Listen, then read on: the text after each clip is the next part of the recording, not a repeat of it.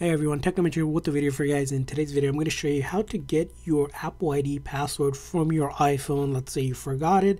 These are a couple things you can check to potentially see your Apple ID password. So let's get started. So the very first thing you want to do is go into your setting of your iPhone and then scroll down until you see passwords here. And right under here, it's going to be listing all of your passwords for different apps. As you can see here, I have here for a couple of the apps, but you might see one for Apple ID if it's saved on your phone, and you can look for it here, or you can even look at these passwords here to see if any of these could potentially be your Apple ID password, which it could if you're using the same password, which I don't recommend. But see if there's Apple or iCloud one that you have here, and that'll show your Apple ID password by simply clicking on that password. Whereas you can see here, you can just click on it and it'll give you the option to see the password in plain text. Now, another way to do this is that, let's say it's not saved in the setting, is if you're using a Google account, right? Google also saves a lot of your password if you have password manager turned on your device. In order to check that, you're going to open up a browser and just simply go to Google, and from there on, go ahead and sign in. If you're not already signed in, as you can see here, I'm already signed in here on this account. And from there on, you're going to go ahead and click on Manage Google Account. And from there on your Google account settings here, we're going to click on Search.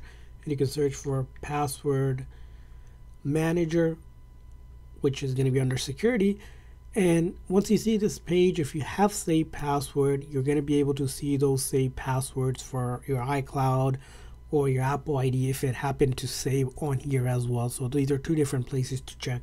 Finally, let's say you didn't see the password there, you can try to reset it by, if you're already logged into your Apple ID account on your iPhone.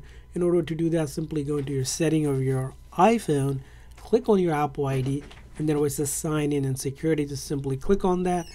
And from there on, you have the option, as you can see, to change password. So if you click on change password, it might ask you for a two-factor.